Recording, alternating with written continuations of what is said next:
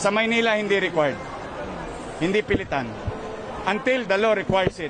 But there is no law that state that it require an employee to be vaccinated. A requirement ng employer. No. In fact, kaya nga ayaw ko ng face shield mo eh. Kasi gastos lang yan eh. Sa Maynila, libre ang testing. Mamimili ka pa. 6 na ospital at drive-thru. At ito ay nakapaglingkod na sa humigit kumulang 200,000 na mamamayan ng lungsod at hindi taga-lungsod. Ibig sabihin, pati mga empleyado nakaka-avail ng libreng swab. It will stay that way. If corporations, businesses needs this, at lalo na kailangan ng mga tao, it will continue to be free. Second, with vaccination, huwag kayong mag-alala sa Maynila. Sa amin sa Maynila, voluntaryo nagpapabakuna ang tao.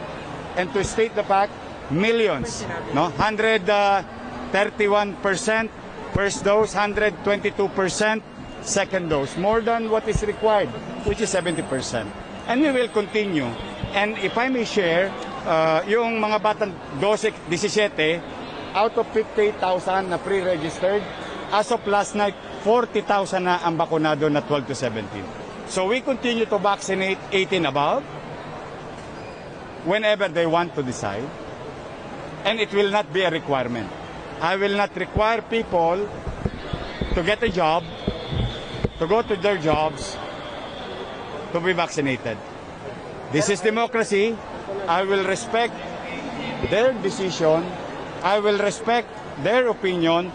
But if they are going to ask me, ang lagi ko suggestion, vaccination is the solution. Magpabakuna tayo, bigyan natin ng added protection ang ating katawan.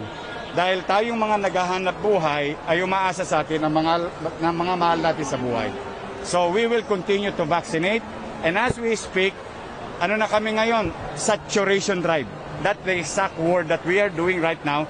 From 40 to 47,000 a day, ang nababakunahan na lang namin 1 bulig, 2 bulig.